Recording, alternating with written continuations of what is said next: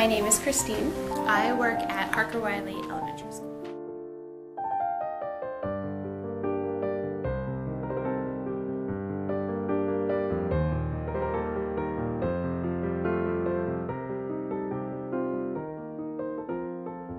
I am a special ed teacher.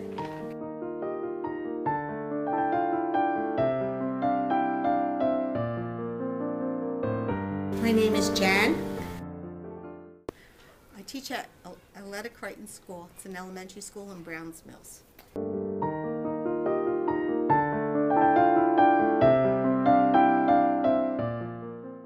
I grew up in Pennsauken, New Jersey. I grew up the oldest of two sisters in Trenton, New Jersey. Fairly typical. I have an older brother, a couple years older than me, and I have a younger sister who's 13 years younger than me. I went to parochial school all my life, all the way through high school. I went to parochial school, Catholic school, so I wore a uniform. I was in a class of 55 to 60. Yes, we had 55 to 60 in our classes. 6 rows of 10. Girls in the front, no, boys in the front, girls in the back, because the boys were bad and the girls were good. That was grammar school, there was 60. High school, there was more like 30, 35. I went to college at Georgian Court University. College, I went to College of New Jersey, formerly known as Trenton State. Oh. I majored in early childhood education, preschool to 3rd grade. I majored in special education. And I got involved with special education when the school I was student teaching in had a position in a resource room. And they offered me the job even though they didn't know what resource room is. And they said, if you go back to school, we'll give you the job. So back in 1973, when jobs were very scarce, you went back and you did whatever you could to get the job. So I took the job in the resource room, figuring if I didn't like it, I could always get out. Actually, what it entailed was taking all the students that I had in kindergarten, well, because I student taught there, my cooperating teacher said to me, don't worry about those kids. They're going to special ed. Just keep going. Don't worry about, there were 3 or 4 of them. Pam and Michael, I could remember those 2 names. Don't worry about them. They're going to special ed. Keep going. Don't worry about them. They're going to special ed. Well, the following year, they did go to special ed. They were in my room. So 2 of those children who we just pushed along wound up in my class. And I got to spend a whole lot of time with Pam and Michael. I don't remember the other kids, but I do remember Pam and Michael. I had a great student teaching experience. I actually did my student teaching experience where I work now, and I had a wonderful cooperating teacher who I am still friends with to this day. And she was a great role model and a great example, and I had a great time doing my student teaching. I have cognitively impaired students. I have 7 students now. I just lost 1. And there's 4 adults in the class. And most people would say, 7 kids, 4 adults, what do you do? You know, there's a 2-to-1 ratio, but sometimes we feel shorthanded. Every child is in their own unique place. They're usually functioning a couple years below, if not more, grade level, and fairly good behavior. Sometimes we lack some motivation, but my kids are usually really well behaved. And the name of the game is do it again, try again, try harder.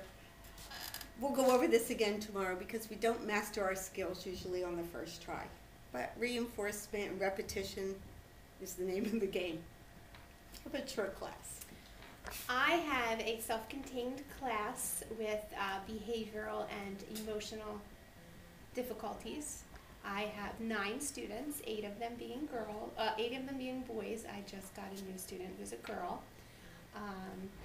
Most instruction is in small groups, but most of the students are functioning on grade level. They're more in here for behavioral intervention. So we spend a lot of time role-playing different situations, showing them positive interactions, learning how to deal with emotions and frustration in more positive ways.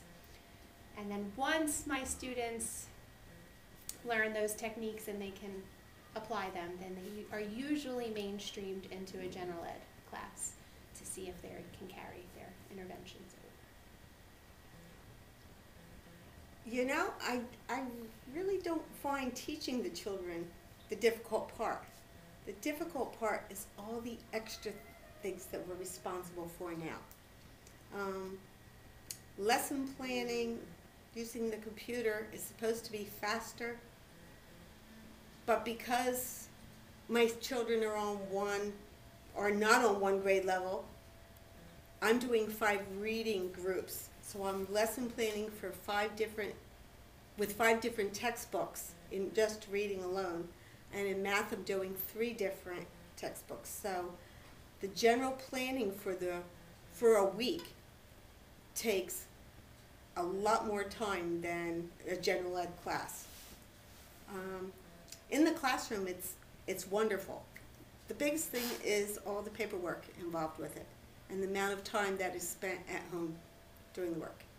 And you would think after 25 years of teaching that I should have this down and it should be quick, but it seems to be taking longer.